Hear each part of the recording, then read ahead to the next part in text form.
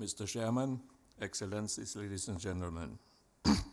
In my presentation today, I will focus on an aspect of Chinese-Pakistan cooperation, and as it is also concerning security within the Indian Ocean, I will talk a little bit on China's so-called string of pearls policy, and the aspect of terrorism will be included in this presentation. Ladies and gentlemen, during my years in Islamabad in the 1990s, I had the opportunity to accompany the former Pakistani army chief, General Mirza Aslam Bek, on 3 different trips to China.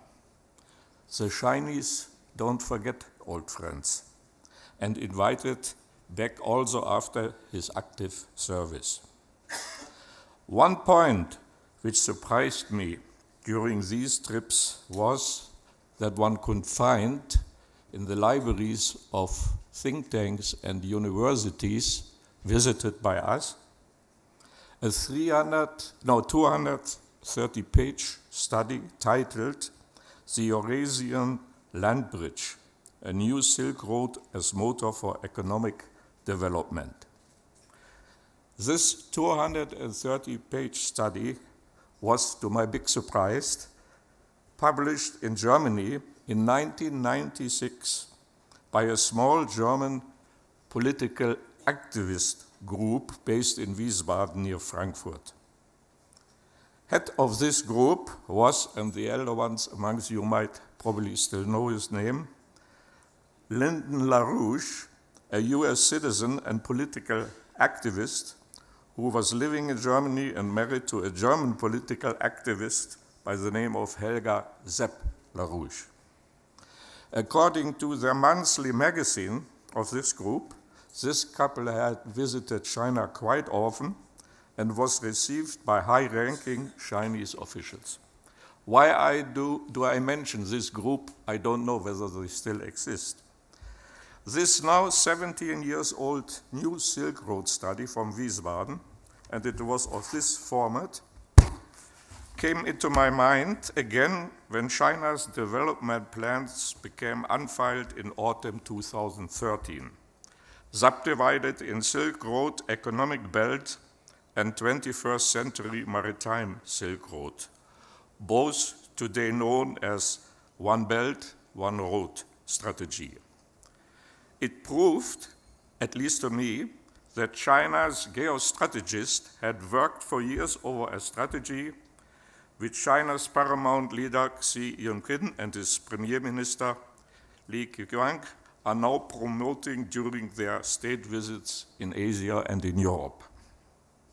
During his visit to Pakistan in April 2015, President Xi Jinping signed agreements with Pakistan over development projects worth $46 billion, a spending which is focusing on building a 3,000-kilometer or 1,800 miles China-Pakistan economic corridor. This corridor will connect Pakistan's deep sea port Gwadar, located at the Arabian Sea, through China's western Xinjiang region. International analysts see this China-Pakistan economic corridor as President Jinping's biggest gambit in the One Belt, One Road strategy. Since signing these agreements in April 2015, the vast majority of Pakistan's politicians, economics, and strategists believe that CPEC, and in particular the development of Gwadar, will bring Pakistan wealth, prosperity, regional importance, and recognition. But it speaks for good political reporting in Pakistan that also in 2015, some writers pointed towards soft points within the whole corridor project. For example, in September 2015, the paper The Express Tribune published an opinion from a Pakistani analyst under the headline, Gwadar String of Perils.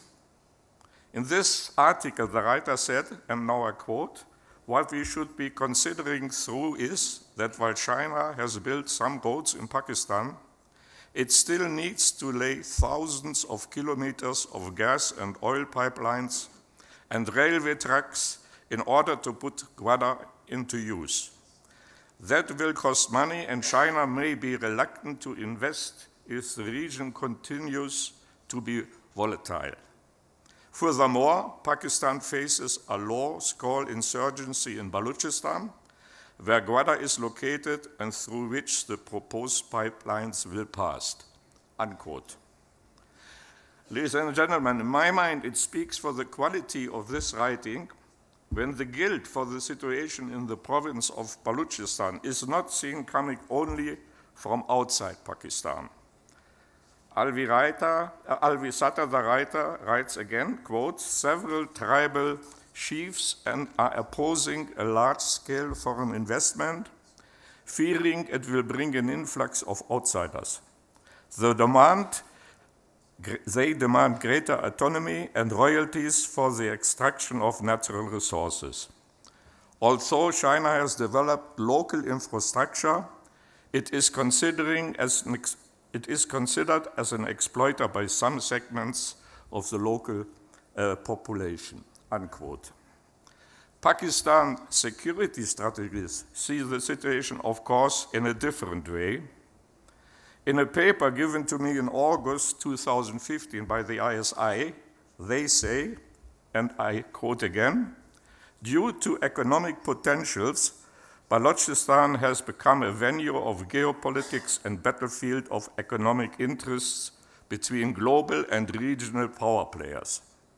Balochistan was becoming prone to terrorism and sectarian violence. However, these tendencies have been sufficiently contained. An analysis of summary of terrorism incidents occurred in Balochistan, resulting in the killings of 2,407 civilian security forces and 5,229 injured. However, owing to effecting countermeasures and restricting the role of dubious international NGOs, the situation is improving." Unquote. Of course, ladies and gentlemen, this ISI paper points especially also to the research and analysis wing of India. For example, like this, and I quote last time, "RAW in collusion with other agencies, especially Afghan National Directorate of Security, is fomenting instability in Pakistan by providing financial support, training, weapons, and explosives and sanctuaries on foreign soil. Indian embassies and consulates in Afghanistan are directly involved in funding, coordinating, and supporting Balochistan sub-nationalists, miscreants, and Taliban Pakistan." Unquote. Now, ladies and gentlemen, I have no difficulties to quote from this ISI paper in my presentation here in New Delhi, because it is widely known that the ISI works similar in Kashmir. It is simply the name of the game. And in my book about the ISI published in 2016, I have used clear words also about what happened in Mumbai in 2008. And I quote myself, "An operation such as the Mumbai attacks, which needed expert technical assessment, money and time to prepare, could not have been carried out or kept hidden without the knowledge of the service's leadership. Considering the political explosiveness of the event, the course as well would have been informed." Unquote. Now, ladies and gentlemen, I have in mind to go to Pakistan again next month. It is also clearly that Lashkar-e-Taiba use of maritime approach on its way to Mumbai in 2008 was already a terrorist act of the same quality like the attacks on USS Cole in 2000 and the French tanker Limburg in 2002. A precondition for a way out of this situation, in my mind, will only be in sight if Islamabad and Rawalpindi are putting their present Kashmir policy for a longer time on ice.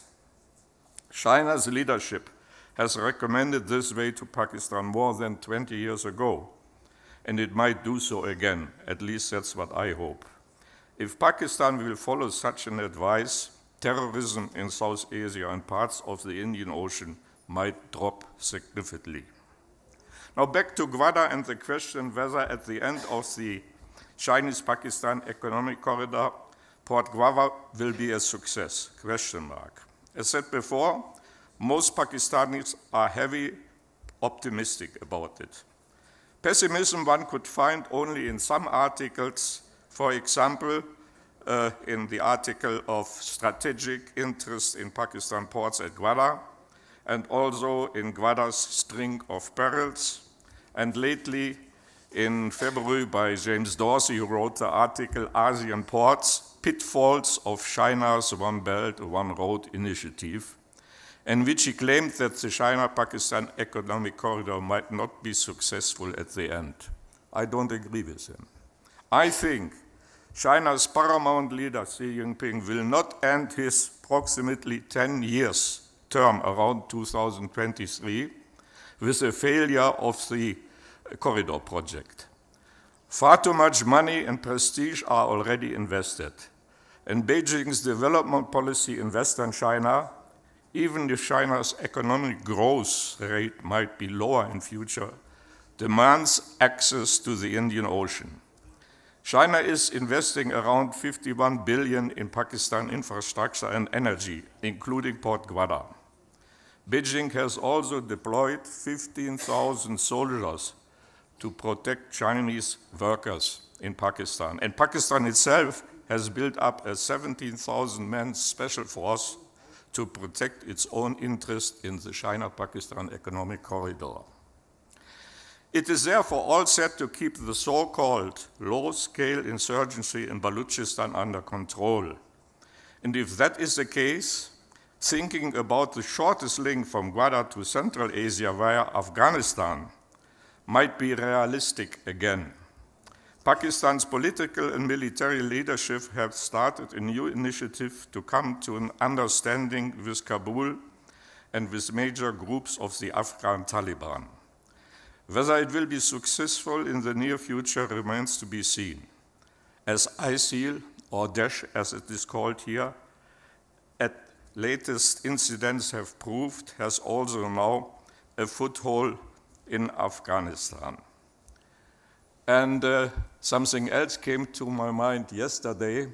The Honorable Deputy Minister of Foreign Affairs of Afghanistan was here, and in his presentation he pointed out there are no good terrorists, there are no bad terrorists, there are only terrorists. But one could read just recently that the government in Kabul has called back Hekmatyar, has hacked him, and he is now a part of the business again. Now, if he doesn't was a terrorist, I don't understand the world anymore. Now, the deputy minister might have pointed to realpolitik, but if realpolitik matters so much, then of course the old sentence that my enemy's enemy is my friend is still existing, and that was refused in a few presentations yesterday. The Pakistani side will give their utmost to fulfill all financial burdens of the China-Pakistan economic corridor. The total commitment amount are 50 billions and is divided into two broad categories: 35 billion allocated for energy projects and 15 billion for infrastructure. Whether Pakistan will be able to bring up such money, it's debatable. I have my doubts again. Back to the One Belt, One Road and other possibility pitfalls, there is at present a fragile political situation in Sri Lanka, where China has developed Port Hambantota. It is seen by analysts as another question mark whether Chinese ring of birds within that. They point towards Sri Lanka's former president, who has warned China in December 2016 that public protest would erupt if plans proceeded to build in Hambantota a 6,000-hectare economic zone that will buffet a 1.5 billion deep seaport, a 209 million international airport, and a world-class cricket stadium, a convention center, and new roads. But if political turmoils in Sri Lanka might keep Chinese investors being more careful in spending over there, Beijing still has more options in its string-of-pearls scenario. There are the container ports facilities built by China in Chittagong, Bangladesh, and roads, dams, and pipelines built in Myanmar. A group of Chinese investors, Chinese group corporation, has won 2 contracts related to a special economic zone in Western Myanmar, and so forth. But of course, ladies and gentlemen, each story has 2 sides. Over the last 3 years, there were also disputes between both Beijing and Rangoon for different reasons, most about royalties, prices, and compensations. These problems are not solved yet, and contracts might have to be renegotiated. International political observers see Myanmar again as a failure in China's string of pearls. In my mind, this is unlikely. Both sides will come to an understanding. China needs the short links to southern China via Myanmar, and the Burmese government the investment and the money from the big neighbor. There's at the end the question whether China plans to use Gwadar for a naval purpose. The Pakistani Ali Sadr wrote in September 2015, despite over a decade having passed since China started constructing the first phase of Gwadar, no military-related activity has ever been observed there. Its current interest appears to be commercial, aiming at securing an alternative route for its energy supply, unquote. Indeed, as far as the naval interests are concerned, China concentrated so far on the South China Sea. But that might change. Analysts are predicting that after a decade, China might have more warships than in the USA. I think in November 2016, there were Pakistani media full with reports about an Indian submarine trying to enter Pakistani territorial waters, aiming to reach Port Gwadar for spying. According to a spokesman of Pakistan Navy, the submarine was detected through aerial surveillance, was continuously tracked by Navy fleet units and pushed out of Pakistani waters. A spokesman of Indian Navy, of course, denied that it all has ever occurred. But interestingly, the whole story came up just a couple of days before Pakistan and China started naval exercise in the Arabian Sea. As a reaction to the whole incident, China handed over 2 Navy ships to Pakistan in January this year for joint security along the sea route of the China-Pakistan economic belt. China also promised to deliver 2 more state-of-the-art ships to Pakistan in the future. Iran, which was watching the whole situation over the last years, for example, seems to have taken all this into account already. And in February 2013, it was already announced that a new naval base would be built in Pasarbanda, Makran, near Iran's border to Pakistan. Iran's navy began to intensify its efforts to develop the Makran coast, stretching from Bandar Abbas to Pasarbanda. I think that the Iranians expect Chinese naval ships in the near future also in Gwadar, and I think they are right. Thank you.